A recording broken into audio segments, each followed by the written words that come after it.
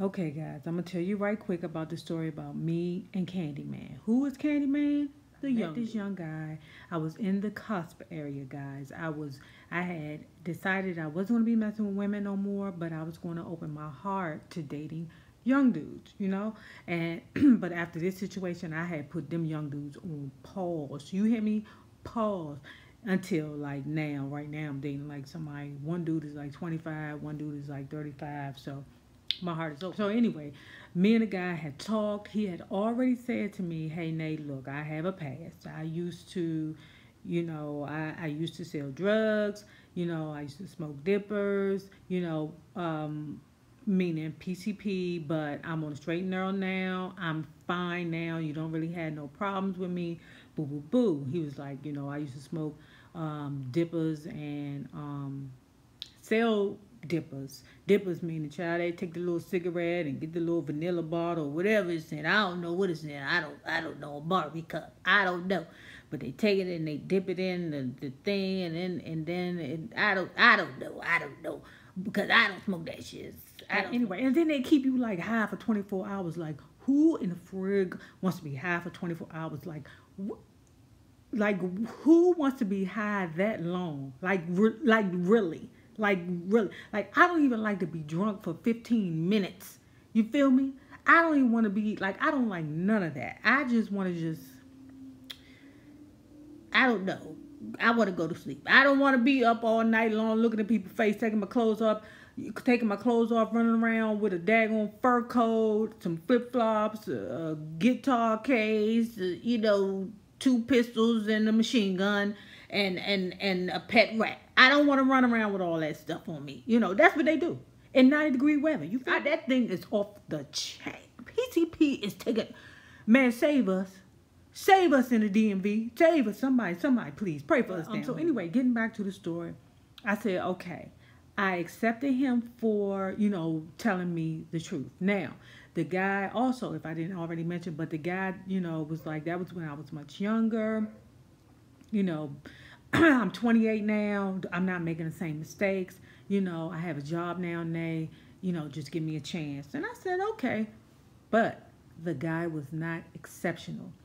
He was a reformed or changed street dude that that I was given a chance.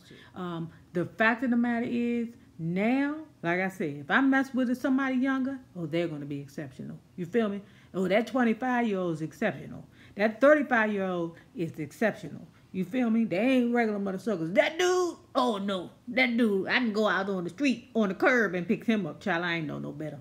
I did not know no better. Help me, oh, I'm going to pray for this one forever. And that first thing that kind of made me think, oh, this one is going to be a problem, was that he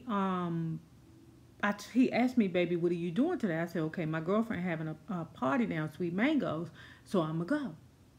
He popped up. And now my girlfriend, and I wasn't expecting him. To me, it was sweet. It was very, very sweet. But then when I look at it later, I'm like, oh my God, that ninja was foreshadowing. He was foreshadowing. But he just popped up and gave me a kiss on the cheek. And my friends ain't like him. They thought he was an old dirty little boy from around the way because he kind of looked like Meek Mill, But they was like, Nay, where do you know him from? And wiping it off my face in front of the dude, it was hilarious, child. I said, don't hurt his feelings. Don't hurt his feelings like that, child. They was like, don't talk to him. I don't like him. So at any rate, I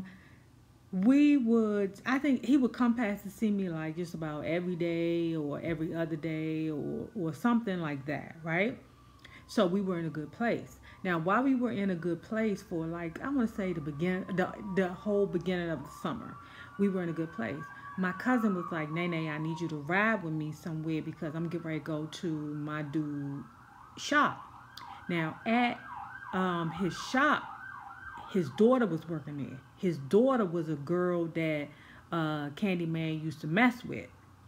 And she was like, Nene, are you messing with Candyman? I was like, yeah, if that's what you want to call it. That's not my man, but we mess with each other, And she was like, oh, you know about him, right? And I was like, what you talking about? So she basically hit me, hit me with the, yeah, he still be smoking them dippers, right? But I'm looking at her like, bitch, you smoke dippers. What are you talking about? Bitch, y'all probably smoking together. Matter of fact, when he leave my house, he probably go to your house and smoke it with you. You probably got it at your house, girl. What you talking about? He probably, tricked you with I'm not fitting to pay no attention to a girl that he used to mess with. You know what I'm saying?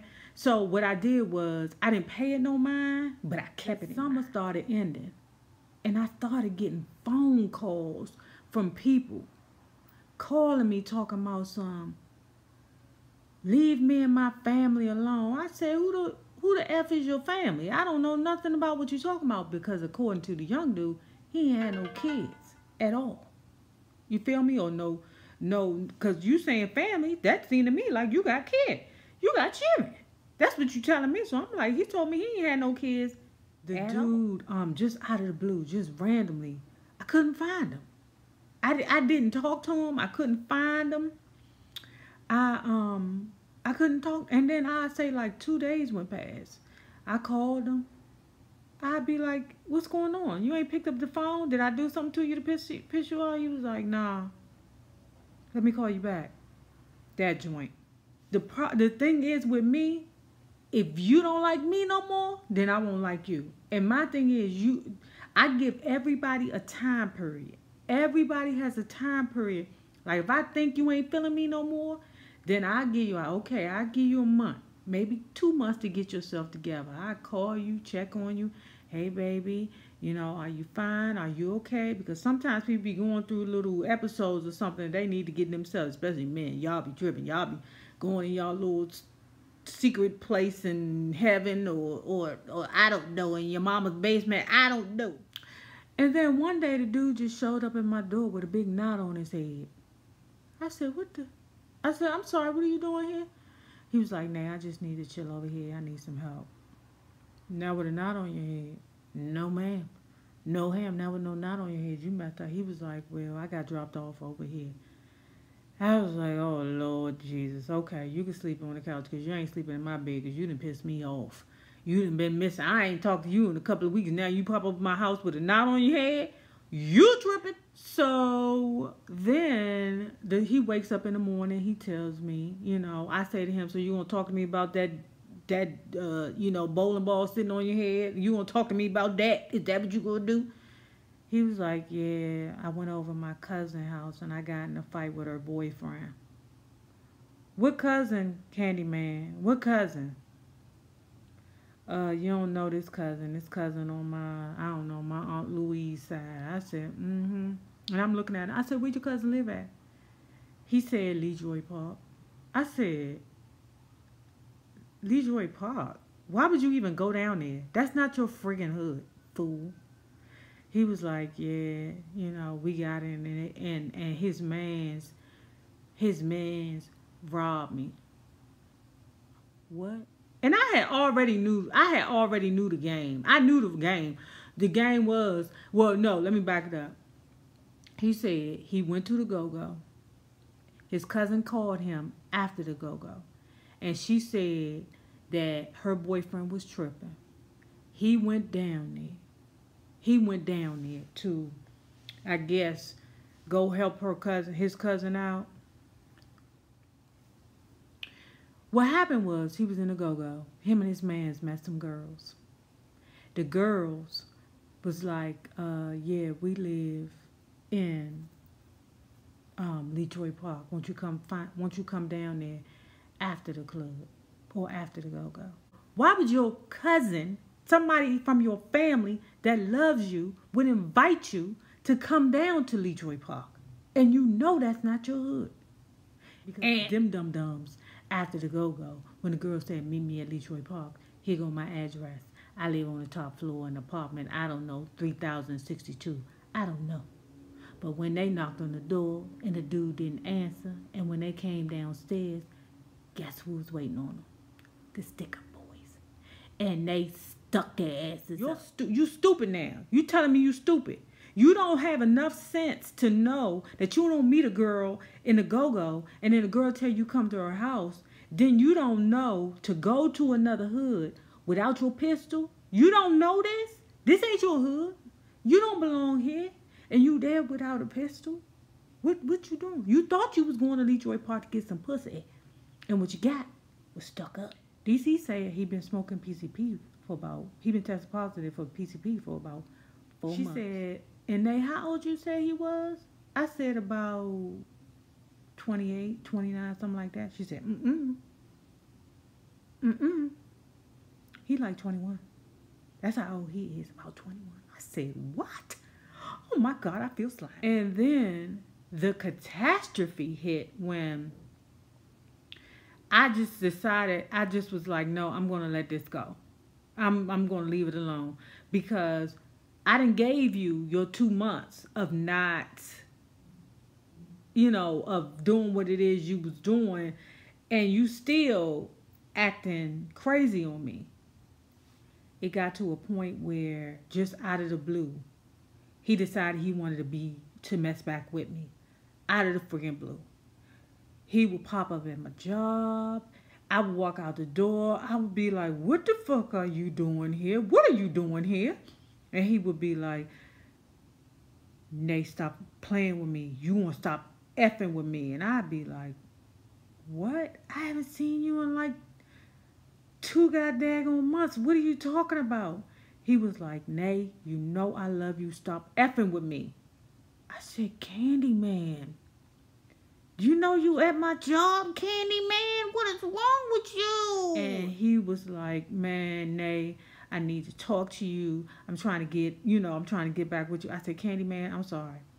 I gave you all the opportunity to get yourself together, but you didn't do it. I mean, literally, guys, y'all, I gave him like 2 or 3 months where I wasn't even talking to nobody else. And I just gave him a few months to get himself together, and he still wouldn't do it. Y'all, he started popping up to places like where if I was partying, it would be so bad. And he'd be like, you know, I'd be like, man, I gotta leave. My girlfriends would be like, Nay, you just got here. I'm like, man, Candyman in here. I got to leave. I can't deal with this. I can't be here with him in here. They be like, girl, he ain't gonna do nothing. What the fuck? What do you mean? This dude smoke dippers. They smoke dippers. You know them dipper smokers be lunching? What is wrong with you, girl? I got to go. I can't get His job had called me and was like, yeah, Candyman asked me to call you and tell you that he was going to the hospital. I said, okay. You got somebody calling my phone talking about leave my family alone and that they your baby mother. That person need to go to the hospital with you, not me, because I'm not finna go to nobody's. I mean, I wasn't gonna do it anyway, but you get your job to call me and say, you know, Candyman's in the hospital. He needs you to, he said he wants you to be there, you know, and the way they made it seem like he was dying. His ass wasn't dying. He wasn't dying. He was dying to wrap his hands around my neck. That's what he was dying to do. I was so happy that that Candyman had got locked up. I was like, good, I'm going to be free for as long as he locked up. You know what I'm saying? I'm going to be free. Man, I don't know what in the frig, but that dude popped up at my door. This is how sneaky he was, guys. This is how crazy it was. He stood to the side. So when he knocked on the door, he stood to the side. So when I looked out the peephole, I didn't see him. But I was getting packages delivered. So I opened the door. To see if I had a package. I looked down. When I looked up, it was that mother sucker right there. So then it got to a point where I was like, you know what? I even changed locations. I stayed at the same job, but I changed locations because I was like, this ninja keep popping up in my freaking I can't do this. This is crazy. He got he back in them streets. He smoking them dippers. I told y'all, I can't do it, man. I was nervous, and I know people was like, Nate, why you didn't follow a restraining order? Because he was not consistent. Like he would do like a strange pop-up like once a year, so you never know when it was going to happen. Like if I go to the judge and be like, Your Honor, yeah, this dude be popping up randomly on me like every, you know, yeah, I don't know what the fuck to do. I don't know. It was rough for me. So because of him, Candyman, that's why I held off on dating a young dude. Deuce.